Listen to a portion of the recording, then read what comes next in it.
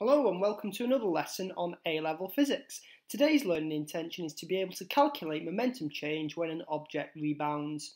Today's success criteria is to calculate the change in momentum in a rebound collision, to apply the change of momentum to two dimensions, and to appreciate how rate of change of momentum influences the design of car safety features.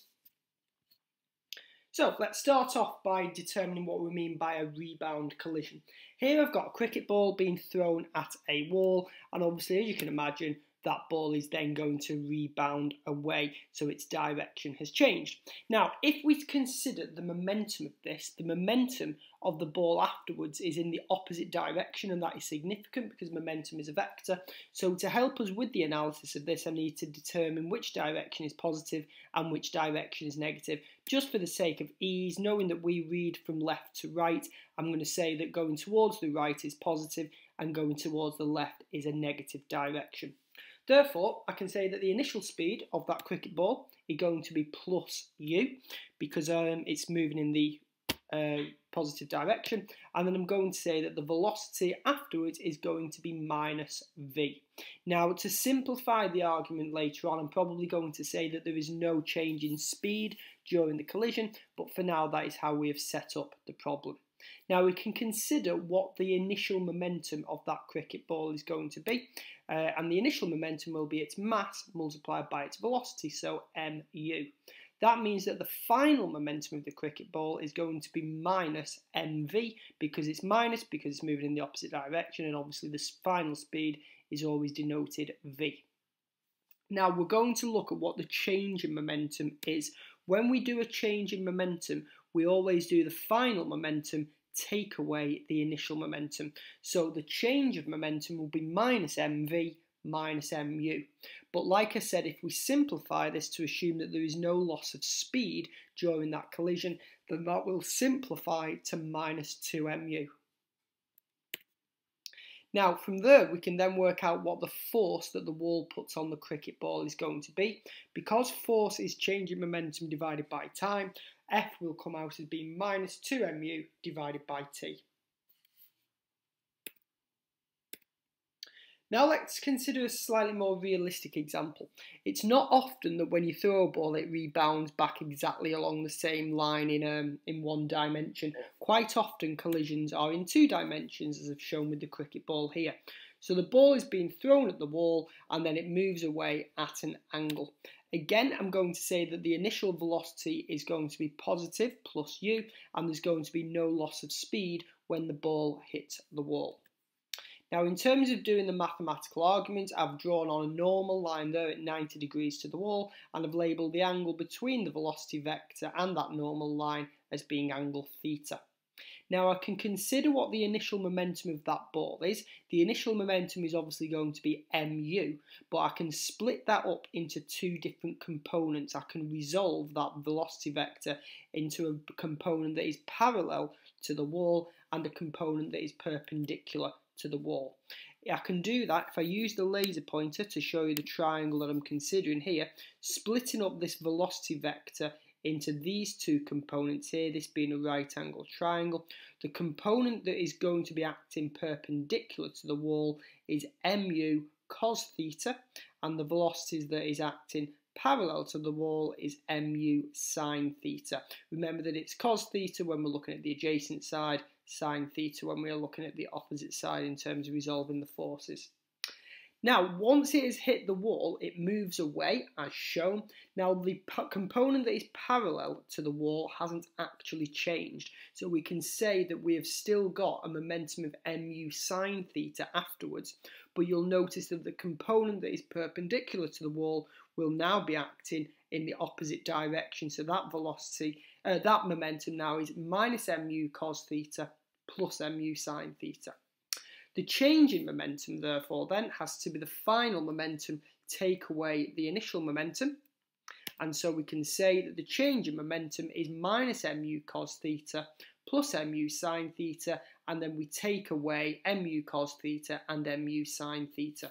Obviously, plus mu sine theta and minus mu sine theta will cancel out with each other, but we have got two subtractions of mu cos theta, so the actual change in momentum during this impact will be minus 2 mu cos theta. Right, let's have a go at an example question then. So it says a tennis ball of mass 0.2 kilograms moving at a speed of 18 meters per second was hit by a bat, causing the direction the ball goes in to change. It came back at a speed of 15 meters per second. The contact time was 0.12 seconds, and we've been asked to calculate the change in momentum of the ball. So to do that, we work out the initial momentum by doing 18 times 0.2, which gives us 3.6 kilogram meters per second squared. And then the final momentum, because it's going in the opposite direction, will come out as minus 3 kilogram meters per second squared. It doesn't matter which direction you take, as positive or negative, as long as you get the same magnitude change at the end.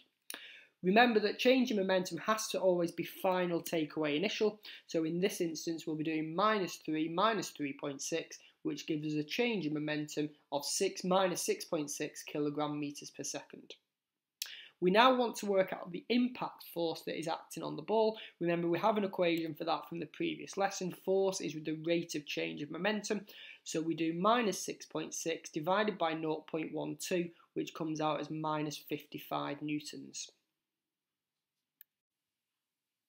Now we're going to look at a slightly more complicated task and an involved task that looks at safety barrier design. Safety barriers are used on UK motorways to prevent vehicles from crossing from one carriageway to the other. The barriers absorb some of the kinetic energy of a vehicle and deflect the vehicle along the barrier. The standard test of a steel safety barrier uses a vehicle of mass 1.5 times 10 to the 3 kilograms to collide with the barrier at 20 degrees at a speed of 110 kilometers per hour. The steel barrier can provide an average force of 60 kilonewtons at 90 degrees to the carriageway. The speed of the vehicle parallel to the barrier is unchanged.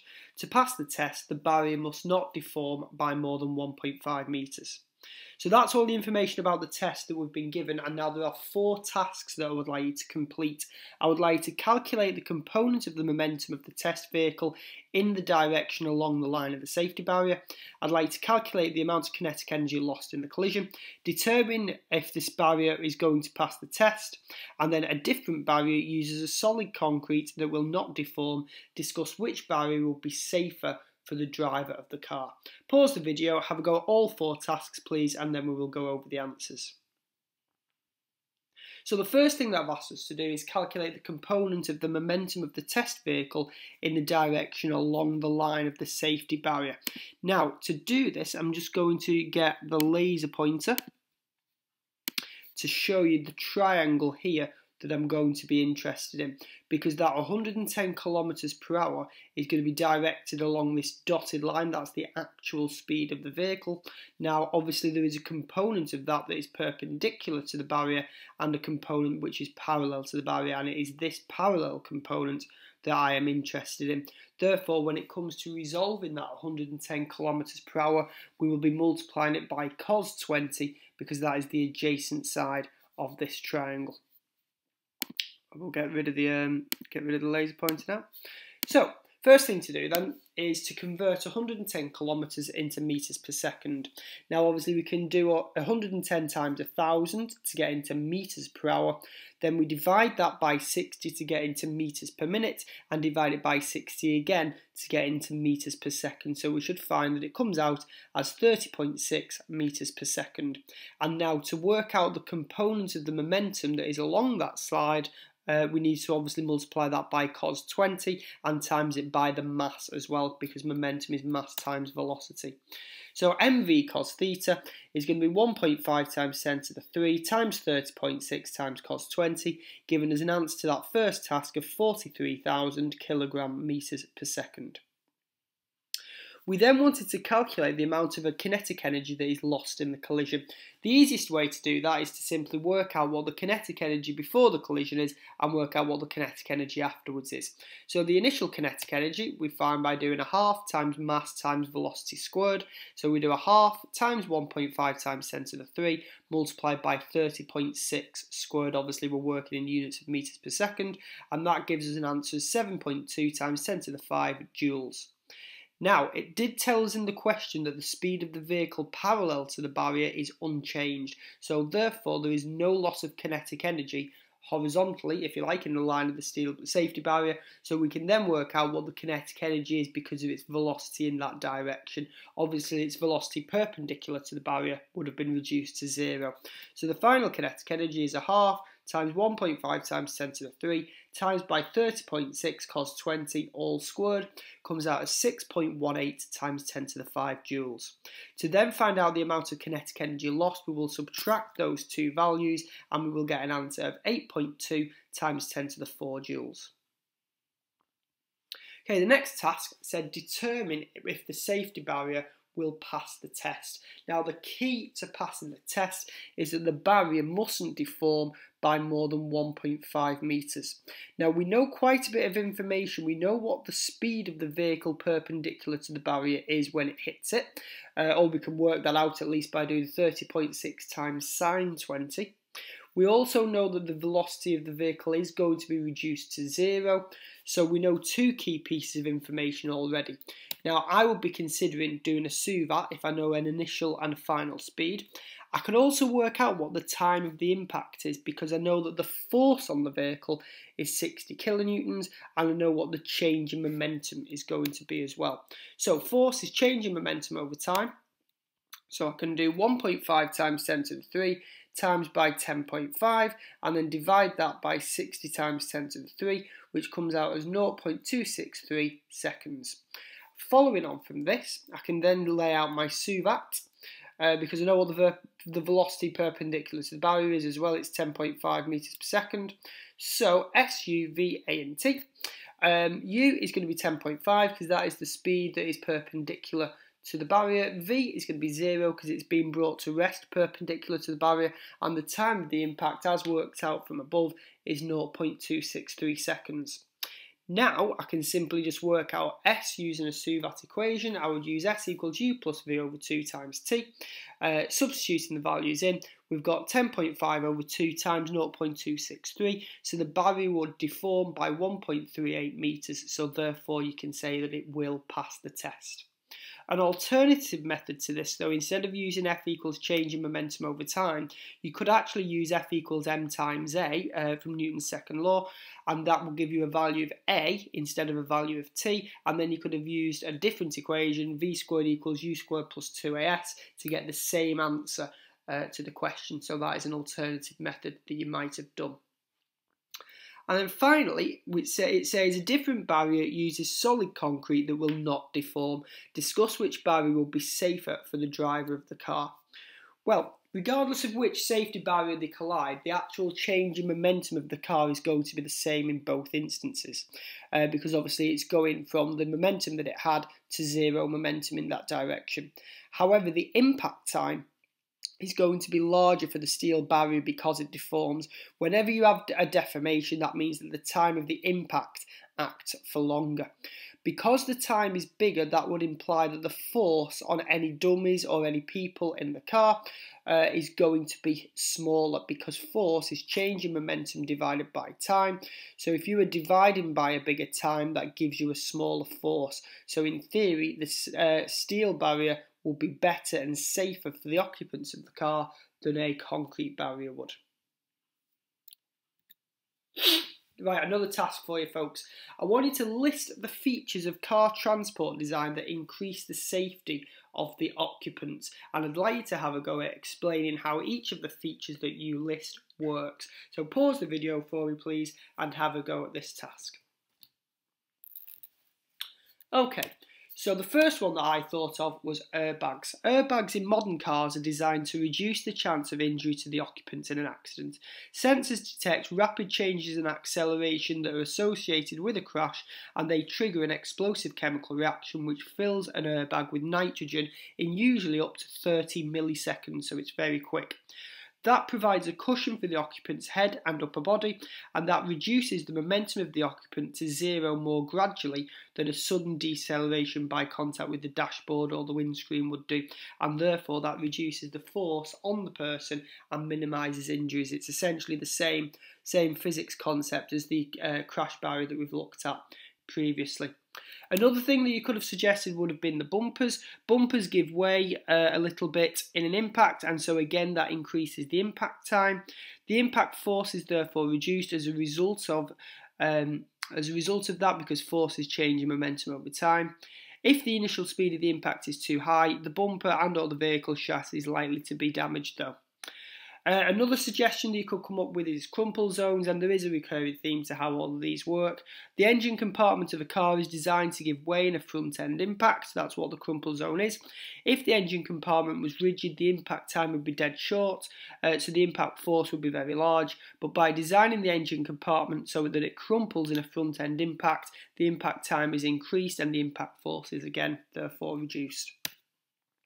Could have suggested seatbelts too. A correctly fitted seatbelt will restrain the wearer from crashing into the vehicle frame after the vehicle suddenly stops.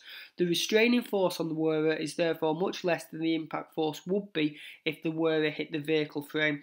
With the seatbelt on, the wearer is stopped much more gradually than without it as well. Seatbelts do need replacing as well after a crash.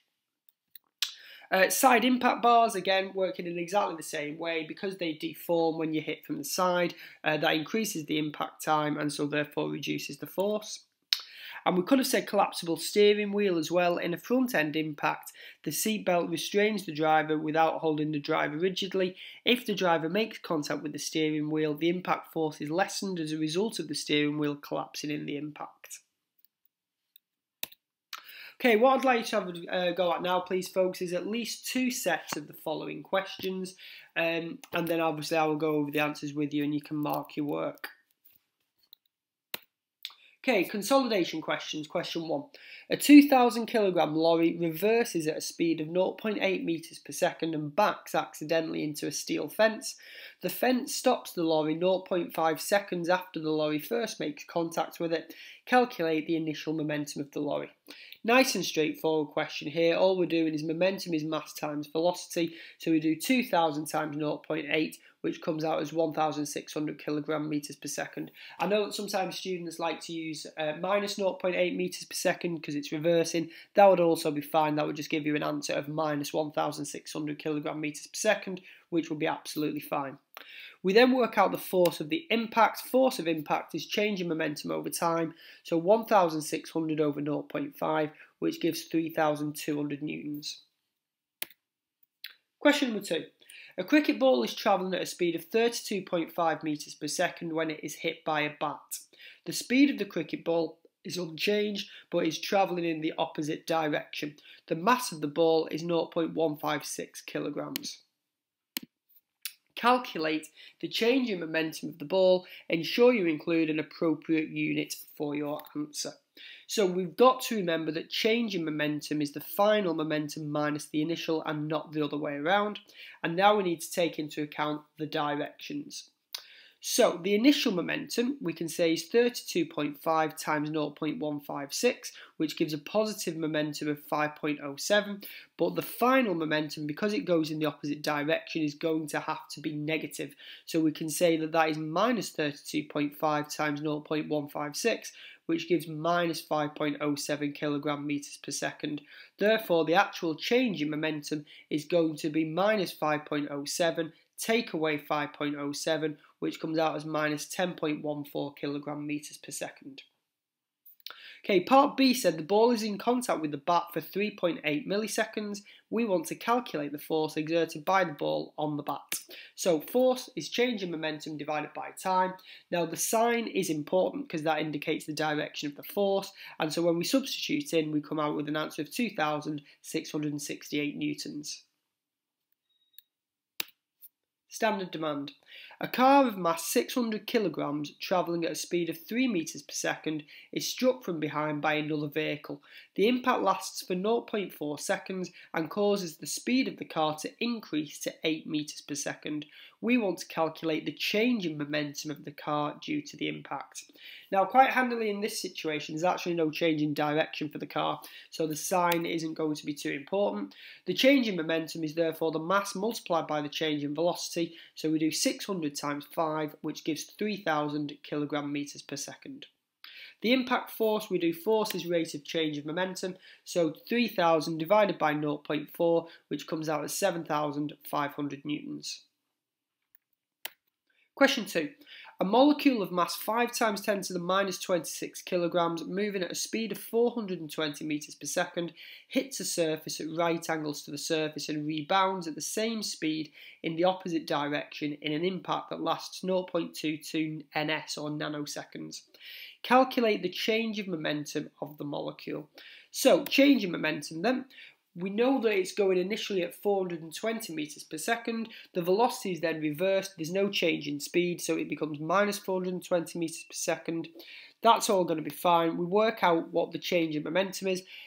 We can do it a couple of ways. You can either do minus 420 times by 5 times 10 to the minus 26 and then take away from that 420 times 5 times 10 to the minus 26. I've tried to put it all in as one go here by doing mass times by final velocity take away initial velocity, gives you the same answer, comes out as minus 4.2 times 10 to the minus 23 kilogram meters per second.